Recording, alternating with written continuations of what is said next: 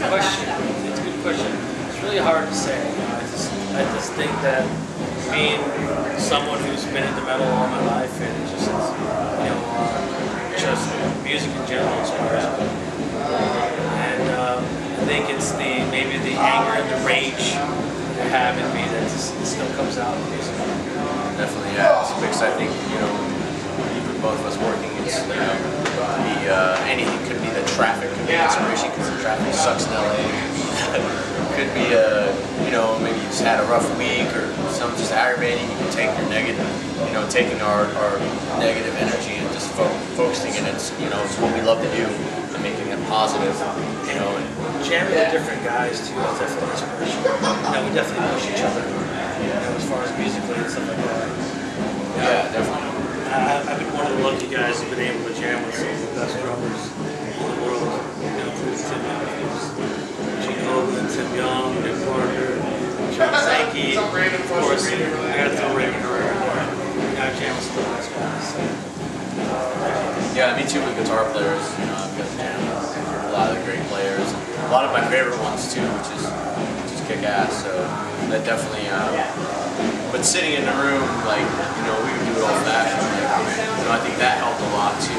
Just sitting 4 hours, just I got this, I got this. We just kind of vibe off of one another, the energy, and that's really good. It seems like a lot of people in a lot of bigger bands, a lot of newer bands don't really write like that anymore. A lot of it's it's lost that organic feel. The computer, send it to each other, files. Just let the creative energy.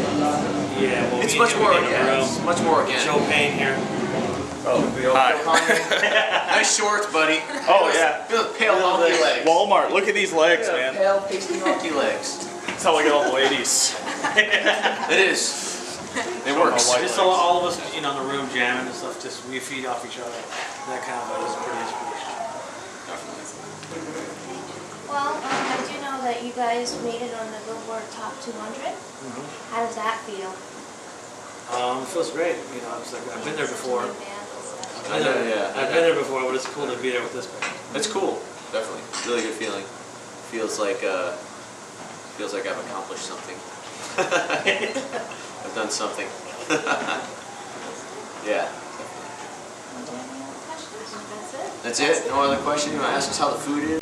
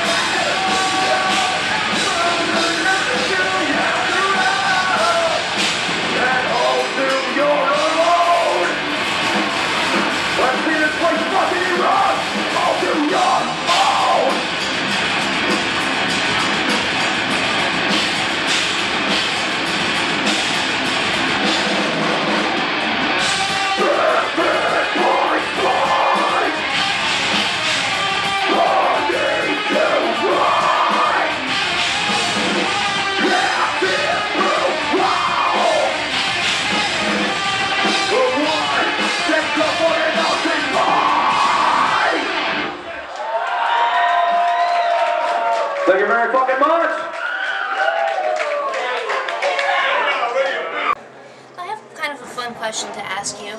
I noticed your artwork is very unique and interesting. How does that come evolved and stuff? Who does your artwork? That's what I want to know. What was the guy's name that did our I artwork? really look at art. I have no clue. You know, I can't remember off the top of my head who. You guys, what do you I think feel of your embarrassed to artwork? not know this. Basically, our message in Bringer of Plagues is, you know, it can be taken biblically. It can be taken, you know, in that way.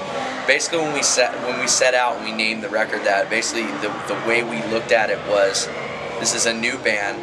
It's the same band, obviously, but it's a new band. It's been reborn in a way. And our music, it's like, you know, we're unleashing a new plague upon the world. That's the way we look at it, you know. It's not like a biblical thing to us. It's like, you know, this is divine heresy, and we're just getting it out there, you know. So people are just like, when they pop it in, they're just like, holy shit, you know, this is what we want to hear, and not take that CD out, you know. So that's what it resembles to us. You know, the locusts and stuff like that. You know, it all comes with the locusts being in any sense of any kind of plagues. You know, whether it's biblical, whether it's, you know, comical movie, whatever. The locusts seem to be the main thing that you see when, you know, in movies and stuff. It's always the locusts. So, you know, definitely we took a lot of influence from that. The reapers with the decaying hands. You know, the plagues of, you know, the like the old French plagues where, you know, they decay. You know what I mean? You know what I'm talking about? Like, yeah, you know, the bubonic plague and stuff like that. So we, you know, this is our plague. You know, this is Divine Heresy's plague, and we're unleashing it upon the globe. And hopefully people will keep enjoying it the way they are and expect more from us in the future. Do you have anything else to ask? Yeah, I have a question. Do you think that with the Moonspell tour that you'll gain some new fans? I mean, what's your goal with this tour? Absolutely. You know, me coming from a lot of my influences, a lot of European metal bands and stuff like that. Like, I've been listening to Moonspell for years. So to me, it's cool because, you know, there's a lot of people that probably wouldn't listen to Divine Heresy or bands in our genre that are coming out that, you know, and we have had people, you know, that are in front of the stage and they're just like this, you know, but by the end of the show, they're bobbing their head and they're into it, you know, and, you know, they're leaving and telling their friends, wow, you know, I saw this band. So I definitely think it's a good, it'll help us better, you know, open up to more people and hopefully too, and change, you know, since those bands are bigger in Europe than they are here, you know, it'll help us get, you know, our foot in the door better in Europe as well. That's good. Okay, well, I guess that's pretty much it. Thank Okay. you for taking time out to talk to us. No Thank you problem. very much. And again, we're from Bizarre Entertainment, and have fun tonight.